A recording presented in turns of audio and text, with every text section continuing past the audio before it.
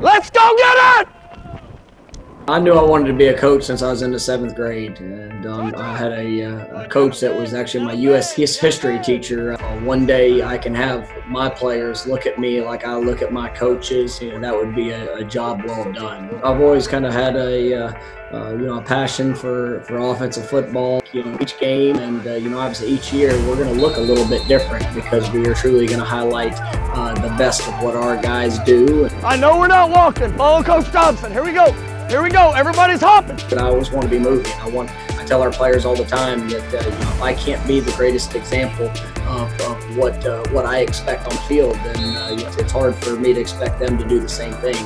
When we step on the field, I want energy, I want focus, I want attention to detail, and then I want to see passion. I want that to come out in all that we do. Everybody talks about the potential between the white lines and what they're doing on the field, but I want to maximize their potential off the field as well.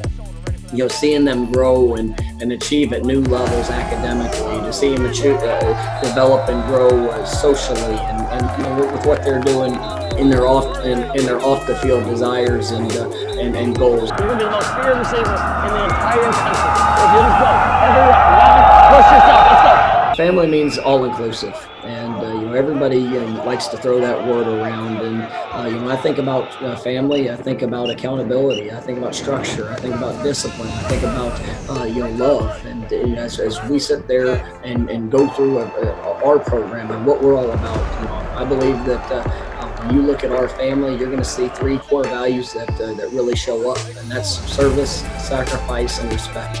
And for what we do for our players, my #1 job is to serve them. And I'm going to try to provide them with structure in everything that we do, trying to put them in the best position to be successful. Florida State is one of the most iconic brands and programs in all of college football. I was a fan of Florida State, and it wasn't just because of all the great things that were done, in between the white lines. When you watched their players, when you saw their coaches, Coach Bowden, set the ultimate example of what it was to serve his student athletes. These guys are excited to work to match that each and every day. And as I've been able to get out in the community and meet a lot of our fan base and our supporters, it's such a genuine group, and there's so much love and passion for Seminole football, and we understand that we represent something bigger than ourselves.